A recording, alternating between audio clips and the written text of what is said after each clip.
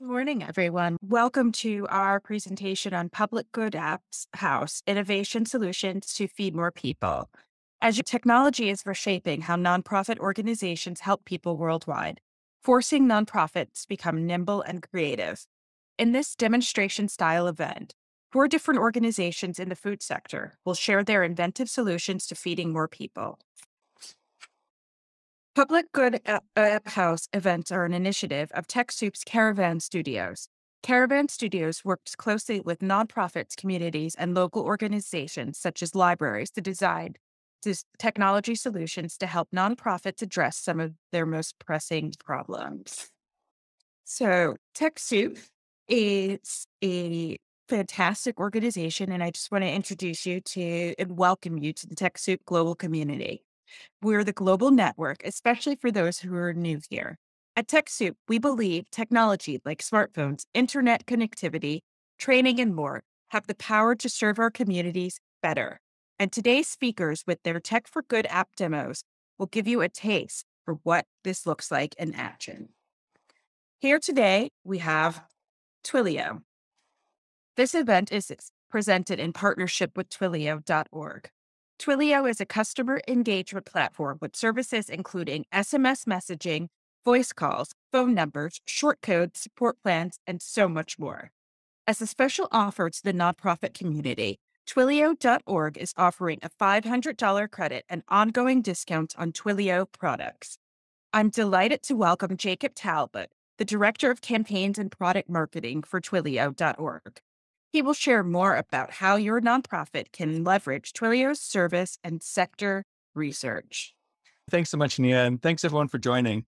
And you're here today because of the power of technology to scale solutions to hard problems. And let's face it, over the last few years, we've seen massive transformation in how we use technology across so many different parts of our lives, especially in the ways that we communicate. When we think about the ways we're talking with our friends, with businesses, and especially with nonprofits too. And so to everyone who's joined today, some of you may be earlier in your digital transformation journey. Some of you may be building apps yourselves to fuel your own programs.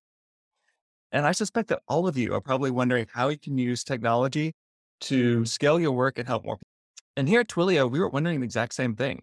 How can organizations better leverage technology in their programs to support more people? And we saw that there was actually a ton of really rich information out there about how technology is used in a general sense across a lot of different aspects of nonprofit work. But there was actually a bit of a gap in the way that we understand how organizations are using communications to serve their constituents in their programs. And we wanted to understand, how are organizations doing this today? What's working well? Where are their challenges? And so we asked. And earlier this year, we surveyed 1,500 nonprofits in the US and the UK, Canada, and 1,100 of the people that you serve to understand how you're using communications in your programs today and what's working really well, where there's some gaps. And we released our findings in a report that you can access right here with that link on Twilio.org. And I want to share just two findings that really stand out to me. The first is that 89% of nonprofits said that digital communications are critical to the ways that you deliver support to people in your programs. That may feel pretty familiar to you these days as we're spending so much time using digital communications to engage across our lives. The second thing, and this may be more of a surprise to some of you, for some of you, it might feel very familiar, because there is this old, tired myth that nonprofits lag the private sector when it comes to innovation and technology. And when we went out and spoke with you out in the field to understand how you're using digital communications, we found that this was not true. And in fact, nonprofits are actually leading the private sector in digital communications. 65% of the communications that each of you are, the engagement that each of you are having with your constituents is now happening digitally. That compares to just 55% for the private sector. So I hope that when you hear that, for many of you, it's a bit of a validation that the innovation that you're bringing to your organizations and your communities, it is there and it is meeting the needs of the people that you serve. So there are a lot more interesting insights in this report, and I encourage you to take a look to learn. And all of this innovation around digital communications and digital technology to advance program work is really exemplified by the four organizations presenting today. And so with that, I'd love to turn things back over to TechSoup. And like you, I can't wait to learn more about how these organizations are using technology in their programs.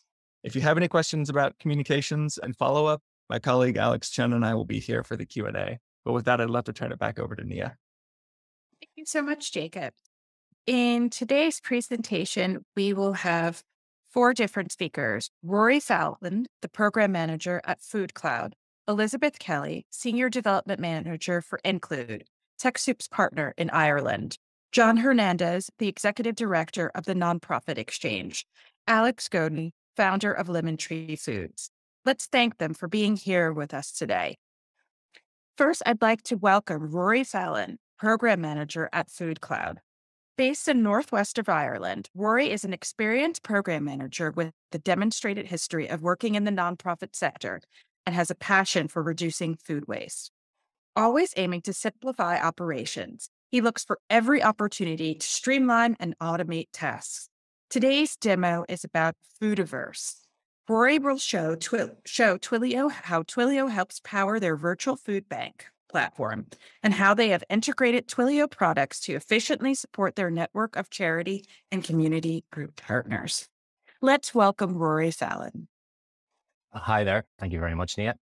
So my name is Rory Fallon, and I am from Irish charity called FoodCloud. So FoodCloud, we have a vision where no good food goes to waste. We do that by connecting businesses who have surplus food to charities who can use that. So the problem of food waste, you may not realize what it is. It's huge. So somewhere between 33 and 40% of all the food produced in the world goes to waste. That's meanwhile, over 800 million people don't have enough to eat. And to put it into context, it's somewhere in and around 10% of global greenhouse gas emissions, which is in and around 4 times what the aviation industry produces. So it's a massive problem. Since 2013, FoodCloud's virtual food banking platform has helped to redistribute about 150 million meals, which has helped to save about 200,000 tons of CO2 equivalent. And we've done that across 4 countries, reaching over 12,000 charities. And you can see on the slides here, just a few of our partners. Our main way that we help redistribute food is by our virtual food bank, which we call Foodiverse. Now, how this works is very simple. It's 3 simple steps. A donor, so a business, maybe a producer or a retailer, will upload details of surplus food that they'll have available. That will then be sent to a connected charity or community group via either Twilio SMS or via notification. The charity or community group will then respond to say whether they can collect it or not. If they can't, we'll keep trying with further charities, again, all powered by Twilio SMS or notifications. And then once a charity has responded that they'll be able to collect, they go and collect that directly from the store. So that's where the virtual food bank comes in. So by using this platform, we now we facilitate the rescue, at approximately 1 million meals a week. So that's how we use Twilio within Foodiverse, but it's not the only way we use Twilio. So we also use Twilio to power our contact center via Twilio Flex, which Elizabeth will actually touch on later. We are now also using another Twilio partner called SpokePhone to help us with some of the back office phone systems as well. But the way I wanted to speak about today was how we use Twilio Studio. So when Ireland locked down at the start of the COVID-19 pandemic in early 2020, immediately we saw a massive drop off in the number of charities who were available, but we needed to know how many and which ones so that we could start to properly redirect the food around the country. As you can imagine, at the time, everyone was under pressure and it was all very stressful.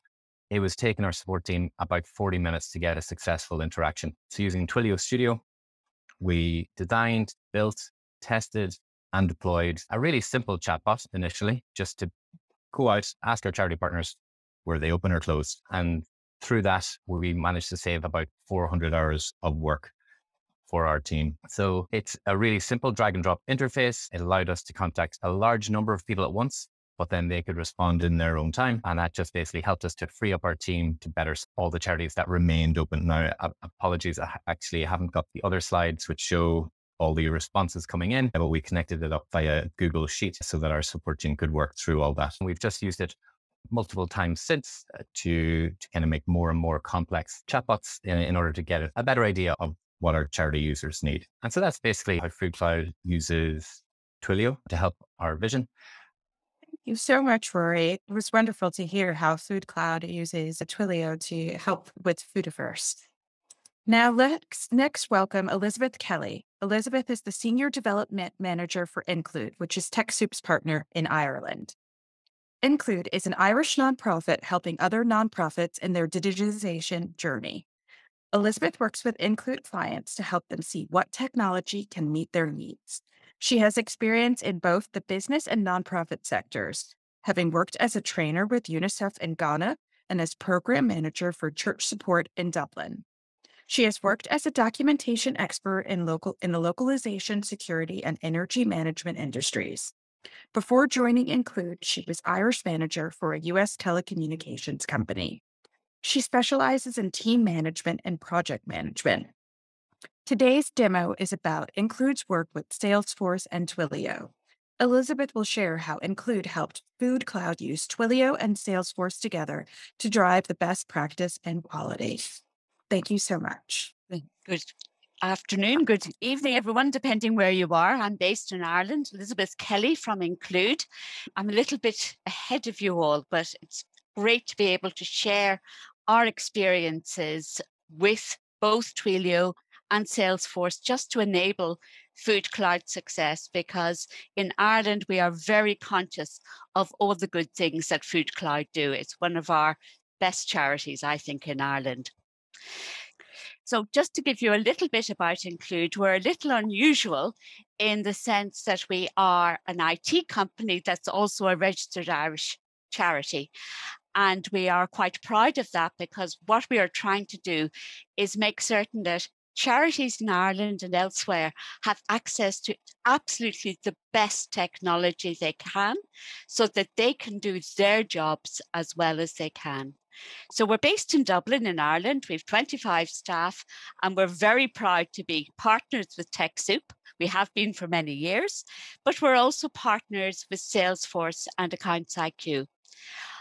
We don't just organize the donations program and the software programs, we also do solutions for Irish charities.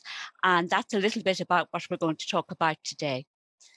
So one of the main solutions we provide is Salesforce. And the reason we do that is it's a very good CRM, and it helps charities to keep their data secure. It helps them to do good governance, which is very important. It helps them to see what resources they have and how they use them, and to be able to report back on their use. It's very useful for volunteers. It's great for just recording donations. So we've put Salesforce into about 400 Irish charities at this point.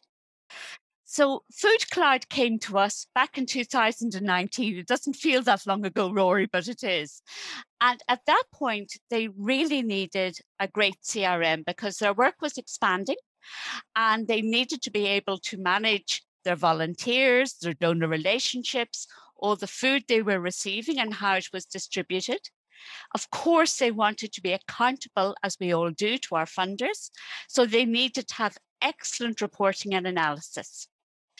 So the other problem that they had was that they actually also needed to have not only all of that, but they also needed to have a great call center system. We looked, first of all, could Salesforce have done it? Yes, there's a small piece of call center functionality there, but Twilio was going to be much better for their needs. So we had to find some way of taking all of the advantages of Salesforce, which was the full view of the donors and volunteers and the work they were doing and all of the food they were gathering in, and combine it with all of the great stuff that was in Twilio. So that set us with a problem, because we'd never combined Salesforce and Twilio before, but this is what we did. So can you go forward then? So we partnered with an excellent partner in Ireland called Captea, and they used a special thing called Twilio Flex to develop a customized call center interface for FoodCloud.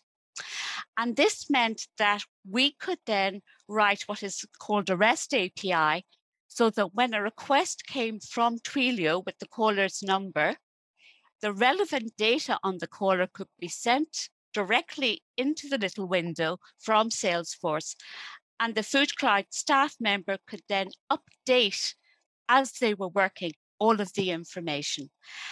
It was a secure channel so that only if a request was received by Twilio was the information sent.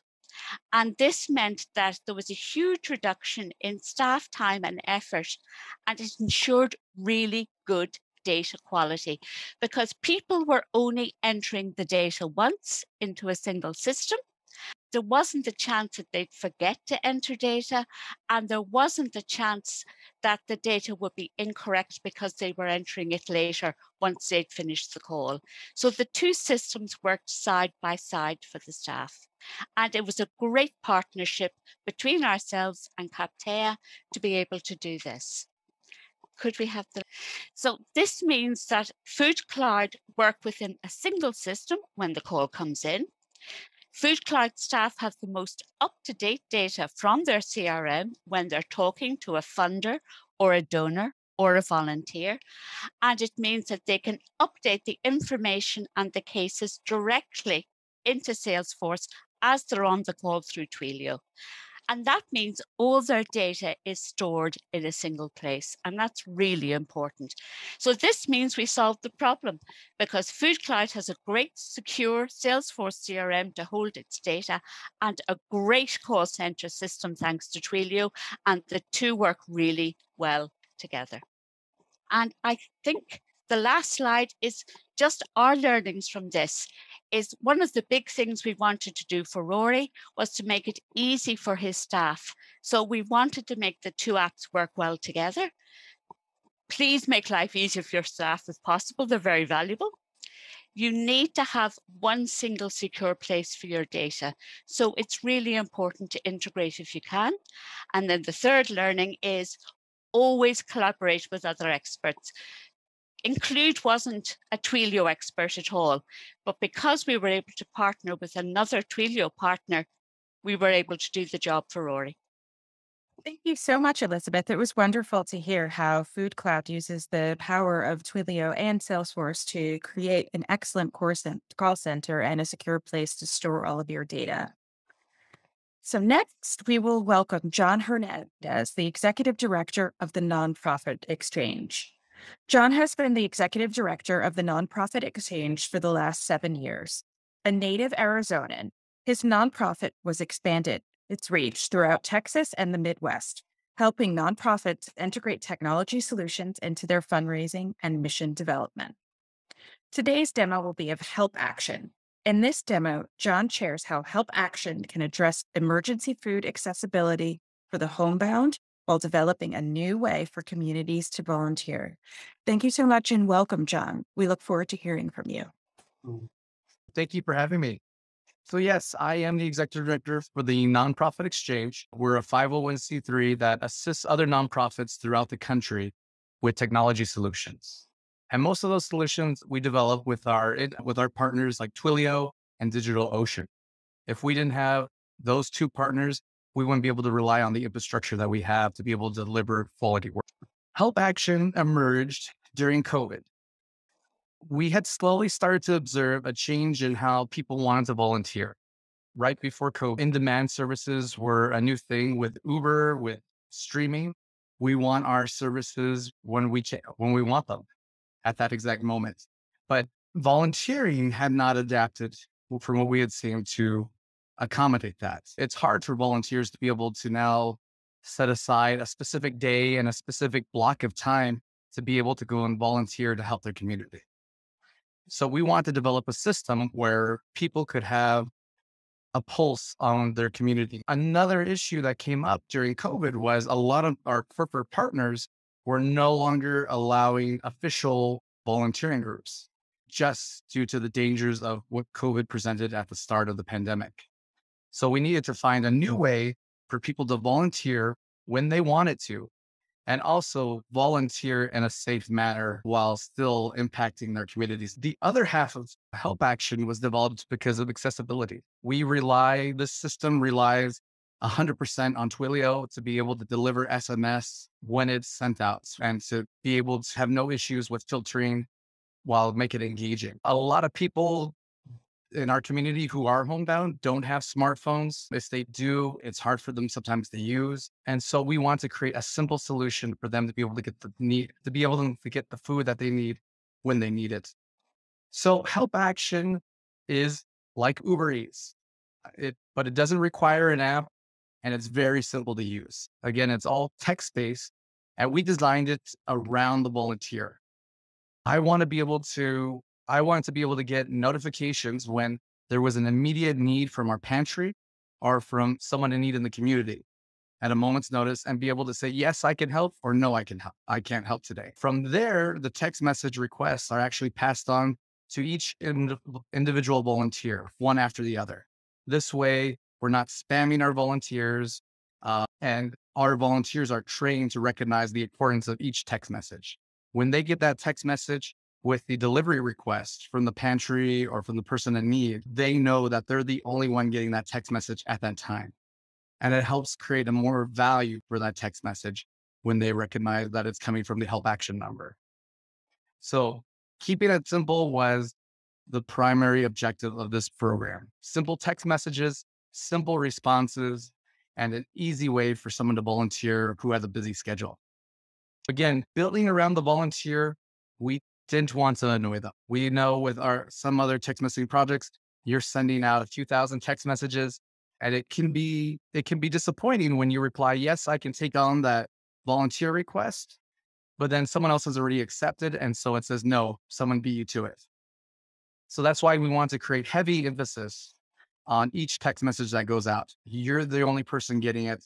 It's your chance to be the hero for the day. So they have about 8 minutes to respond. If not, it'll proceed on to the next volunteer who's on stand. This helps us create, again, great value with our text messages. It really shows the power of a text message.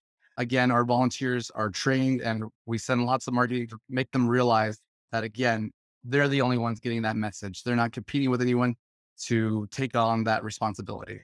And just again, to show how easy it is, this is a sample message. This is from one of the largest food pantry in the El Paso region. It's a simple message and it requires a simple response. Are you able to take on the delivery? Yes or no? Once they reply yes, they get a few more details. They get a contact information for the food pantry. They get contact information for the delivery constituent. But up until then, it's just a simple yes or no question. We've also made sure that the system is very easy to use for pantries. We know pantries rely a lot on volunteers, and some of those volunteers are the ones putting in these request orders. So our platform is completely free and open to use for any pantry in the US. You can add your own volunteers into the system and rely on that closed network. We can help you recruit volunteers in your city to build up a citywide network. Our goal right now is to get 500 volunteers in every major Texas city. At 500 volunteers, you create a network that isn't stressed out, that isn't being overused, where potentially one person could volunteer once a year at that point, while relying on the rest of the network to be able to carry the load for those pantries. So one of our biggest case studies that kind of really put our automation system to the test was last year in March during the winter storm of Texas. Austin had iced over room, no power, no water. People were stranded in their homes. We were working in Austin, but we hadn't worked with any pantry partners yet. So we turned the system into a neighbor-to-neighbor assistance. People could sign up to volunteer easily, and people could put in a request for up to 5 grocery items that they desperately needed. We worked with a number of influencers in Austin, and overnight, we had about 600 to 700 volunteers signed up. The course of that coming weekend, we ended up doing over 200 emergency deliveries. The system worked great. It was 5 people in the area who had 4x4 capability, who knew where they could pick up emergency supplies, and they would bring those supplies to those that were desperately in need. Another thing that we learned a lot about during this time was Our system was able to help a demographic that we had not really thought about during the initial build, which was the visually impaired. This, again, our system doesn't require an app. It does not rely heavily on the website. It relies on text. And those who are visually impaired have their own apps that work already with their text messages and help them send out text messages and read text messages. So working with those existing apps, they were able to put in their food order through text message and get updates from their volunteer through text message using their existing assistance apps. So again, by keeping it simple, we were able to help a large range of demographics that we had never even thought about. If anyone is interested in signing up, it's again a free platform. We'll help you get set up. We'll help you with training. It's helpaction.org. John, it's wonderful to hear how HelpAction is a wonderful program to engage and communicate with volunteers to ensure food accessibility for the homebound. And now let us welcome Alex Godin, the founder of Lemontree Foods. Alex is the founder of Lemontree, a nonprofit that helps hungry people find free food. He started his career when he was still in high school, dropping out to raise $1 million in venture funding for his first startup. Since then, he's organized a celebrity telethon with stars like Herbie Hancock and Judd Apatow, an adult summer camp, and the internet's premier destination for hand-painted oil paintings of emojis.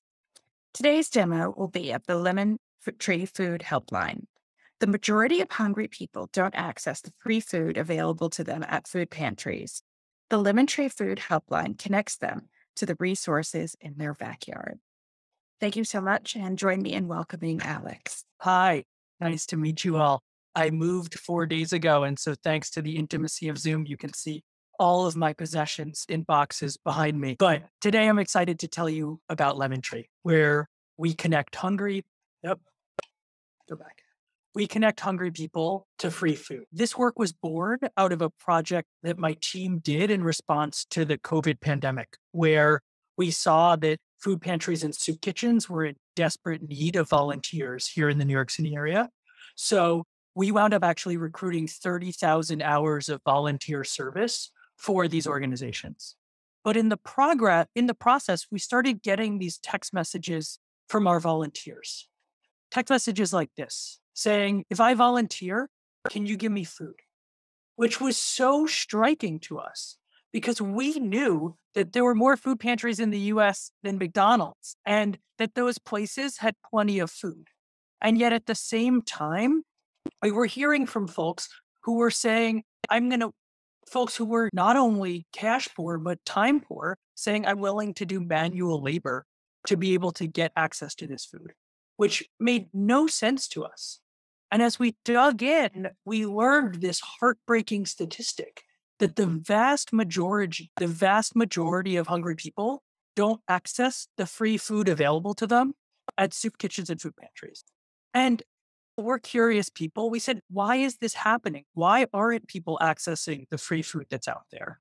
And it starts with a data problem. We're really good at Google, and yet I couldn't find information on the hours and location of the food pantries near me. And once you find that information, you don't know what to expect when you get there. And then the second problem is even more pernicious. It's a problem of stigma and shame. Marketing for food pantries and emergency food in this country are focused on donors, people trying to give money. So they amplify the need. They say only the poorest people go and get food. People are starving, and that makes people feel horrible. And so we hear all the time from folks who tell us that they're hungry and then say, oh, a food pantry is not for me. That's for people who are struggling more. When these folks are saying, I don't have enough food to feed my family, to put dinner on the table for my kids. And so at Lemontree, we solve both these problems, the data problem and the stigma problem. And so our product combines two key pieces. The first is the best data set on the hours and location and experience at emergency food locations. And the second is world-class hospitality. We say the people we serve deserve to be treated like humans and deserve to be seen and accepted and to acknowledge that their situation is really hard. And so Our app works via text message. And the first thing we do is greet people as humans. We say, hey, we're a real person here to help you. And then we follow that text message up with actionable information on places in their backyard where they can find places like St. Joseph's on Fulton Street. And if you Googled hard enough, you might find this food pantry. But what you wouldn't find is that they're only open 1 hour a week. You need to live in their zip code and you need to bring an ID. We hear all the time from people who, before Lemontree, took a bus across town to get to a food pantry only to be met by closed doors or only to find out that they needed a piece of documentation that they didn't have. Which is why we are laser focused on having up-to-date information on every single resource. And our secret weapon in that work is surprisingly novel, asking people how their experience was. We say, you went to this food pantry? How was it? How long did you wait? What did you get? And that information helps us help the next person and the next person. And we're not just getting data, we're also getting pictures like this every single day of food that we've unlocked for folks in their backyard. And the really cool thing is that we're doing that more and growing just really fast. In 2020, we helped 1,500 people. 2021, we helped 15,000 people. And in 2022, we're on track to continue that type of growth. And it's important because there's a lot of people who need this help. And we started right here in my backyard in Brooklyn, and we expanded to the 5 boroughs of Manhattan, 5 boroughs of New York City, and then to Philadelphia and northern New Jersey. And now we're gearing up to go to every single major city on the East Coast of the United States, and then to the broader United States as a whole, because it deserves access to this, and we're excited to bring it to them. So that's Lemontree. Thank you for your time and excited to answer any questions. Thank you so much, Alex. It was really interesting to hear about your work in helping hungry people throughout my hometown of New York City easily access food. And I look forward to see more about Lemontree spreading throughout the East Coast. Now it's time to head over to the Q&A section. So this first question is for John. How do you differ from Catch a Fire or Volunteer Match?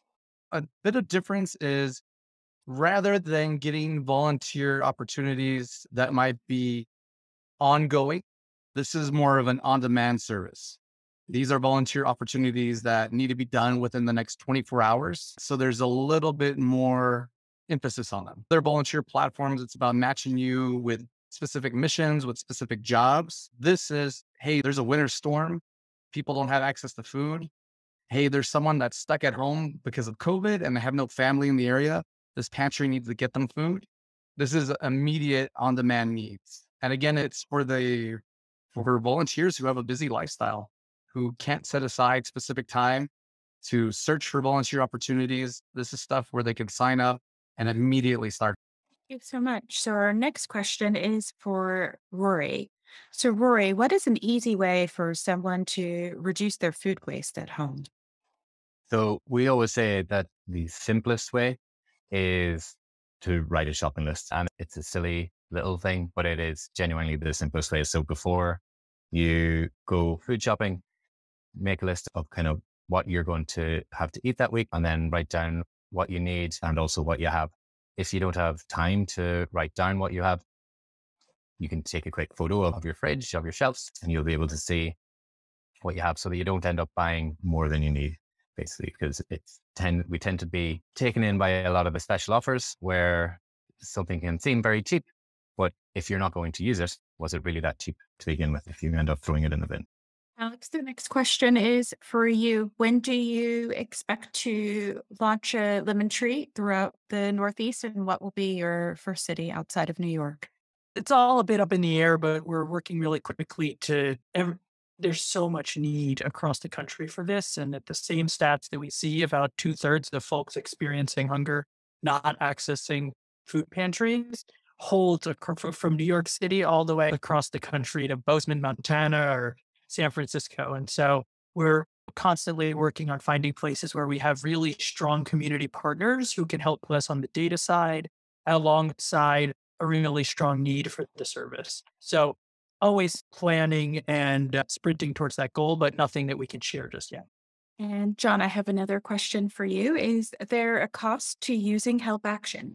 No, the platform is grant funded and it's also funded by our own initiatives of earned income, but it's completely free to any pantry in the US. And I have a question for all of our panelists. Is there an interest in extending some of these solutions that you have discussed today outside of the US market, for example, in South Africa? Just to say, Enclude is working in Ireland, but we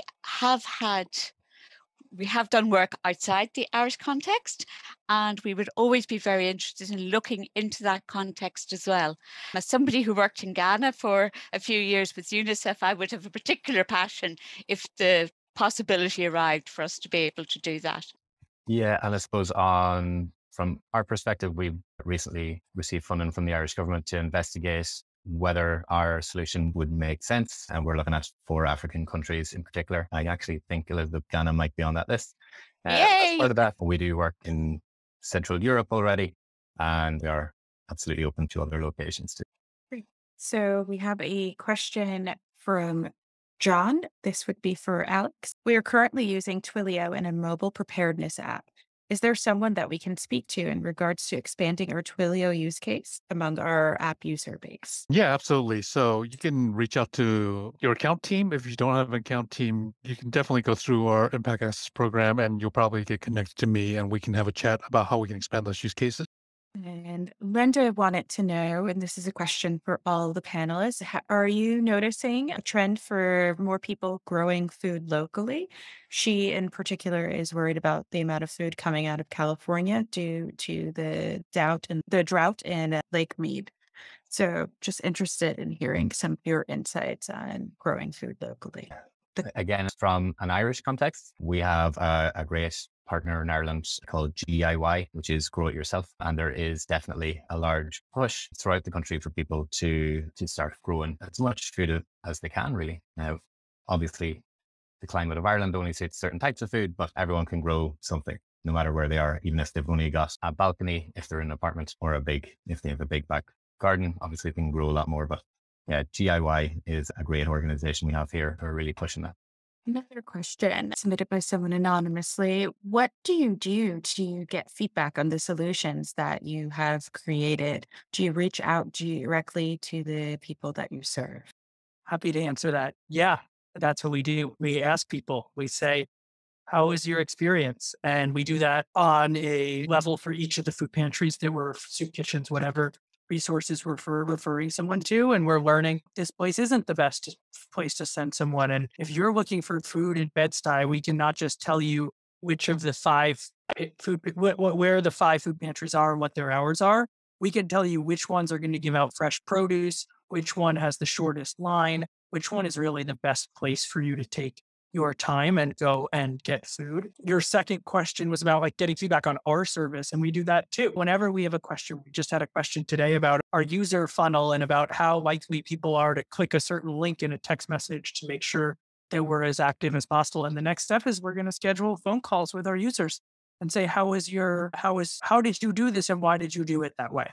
And really from everything we do starts with the client. Started with people coming to us and saying, hey, I need food. And we said, okay, how do we help you with that? And then we said, and the first version of that was literally my phone number and my co-founder's phone number taped on telephone poles. And people would call that phone number and I would pick up and they'd say, oh, I need food. I'd say, what's your address? Write it down. I'd say, what's your phone number? I said, I'll call you back later. Then I would just go to Google because we wanted to learn as quickly as possible about what was out there. And part of that is really about listening to clients and what they need. If clients aren't telling us that they need diapers, we're not going to go and research diaper banks. If folks tell us that diapers are their top priority, then we're going to make sure that we have the best data in the world on diapers. So we're always listening to folks and using that data to build out our product. I was wondering if you would be able to share a little bit more about Twilio's Impact program. The way that Twilio thinks about providing support to organizations like all of you tuning in today is really threefold. First, there's our team, folks like Alex and our specialists for our nonprofit program are here to provide strategic guidance, ensure that you have the right technical support, or connect you with a partner. if you have questions about building with Twilio. So that's the first part. It's our team here to support all of you. The second is the product piece, and that really is that impact access program that you heard about earlier. And if you go over to TechSoup, you can sign up in just a few minutes, and that provides a $500 Kickstart credit, which in terms of text messages, which we've talked a bit about today, that's about 80,000 text messages. If you're here in the US, there's some differences in prices around the world, but think of it as about 80,000 text messages and the discounts across all of the Twilio platforms. So whichever services you might be looking for. So that's the product piece. And the third piece is through the Impact Fund, we provide grant support to organizations who are building and scaling solutions. Many of the exciting things you heard about today. We look for instances where organizations can really scale their impact through technology, and we invest in those organizations to help them serve more people. So those are the three different ways that we provide support to organizations through Twilio.org. So much. And so one final question for all of our panelists. If there's one takeaway that you would like for our participants to take away from this session, what would it be and why? We can start with Rory. That's a great one. Honestly, volunteer, I think, is the best one. Someone needs your help, and I would just find who that person is and see can you help them. Elizabeth? I think it is be kind to your staff. Think of ways that you can help your staff so that they can help more people. I think that's really important. I say that the big theme is build. I'm just so impressed by the creativity that all the organizations brought today to creating solutions that are really customized to the needs of the communities that they're serving. So encourage everyone to put on their builder hat, think about creative ways they can approach problems too. John? Volunteers are still a nonprofit's biggest strength, and we just have to be ready to adapt to our ever-changing culture, which is now more on-demand services, shorter attention spans, and utilizing the best communication tools that we can. Alex? Be a human. That there's so many, the way that we think about this, there's like, we can use technology to make things more efficient. We should, and we need to. But we shouldn't forget about being human beings and listening to folks, speaking to them as humans, and working at a human level. And so I think that magic happens when you combine that human piece and that tech piece. Thank you so much. And join me in thanking our panelists for their time and generosity.